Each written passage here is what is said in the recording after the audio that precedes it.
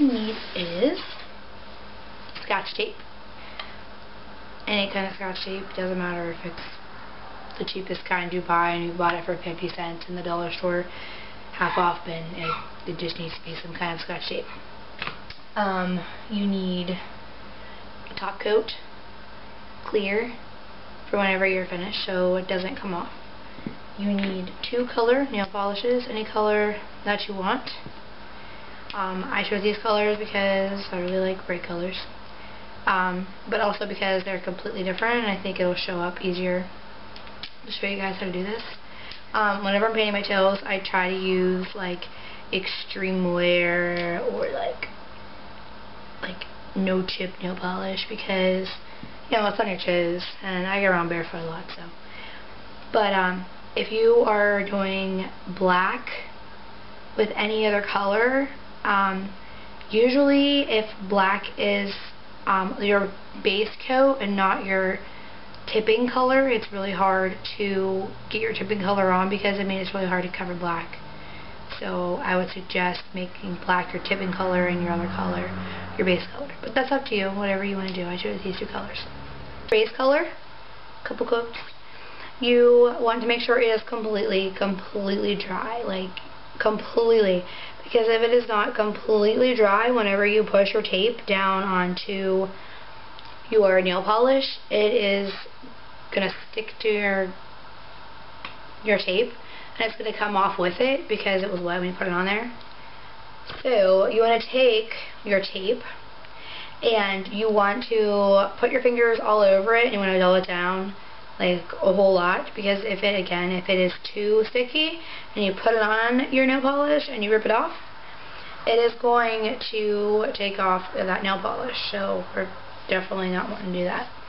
So make sure your tape length is, you know, a little bit wider than the nail you're working on, and know about where your natural tip it will be. So then you start on one corner, pull the skin back a little bit, and put it all the way up as far back in the corner as you can.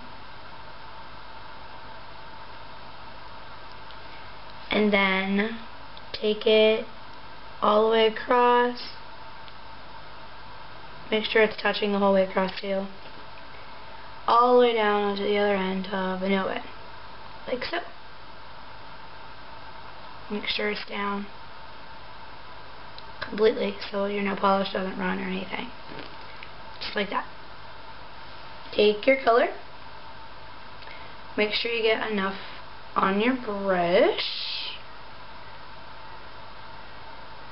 Like so.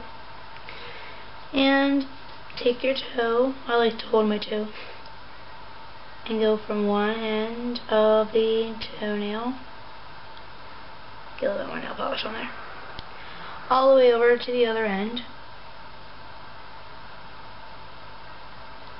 And to make sure it's smooth, I actually like to paint like upward instead of across.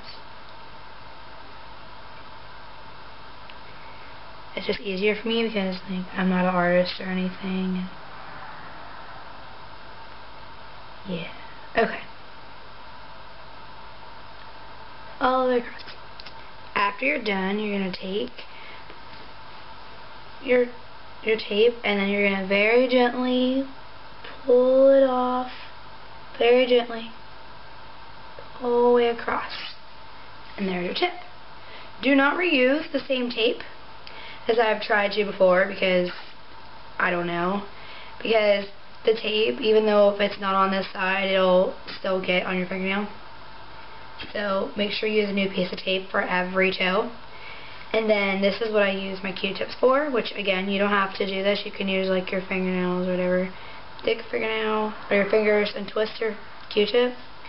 And then any excess, yeah, that is left, just kind of wipe it off on there.